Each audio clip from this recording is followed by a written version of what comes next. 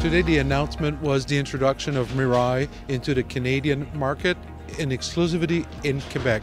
It is our first hydrogen fuel vehicle available in Canada, so we're very, very pleased. Quebecers are just in love with technologies when it's time to look for efficiency, fuel efficiency, or advanced powertrain solutions. 50% of all hybrid vehicles sold in Canada are sold in Quebec.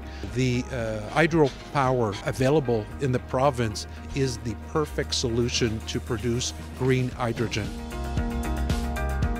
What we will do, we will create two stations that will not only distribute but produce hydrogen, one in Quebec and one in Montreal. When you produce hydrogen with hydroelectricity, you produce with green energy, another green energy, that because hydrogen just produces, once it's used in a car, water.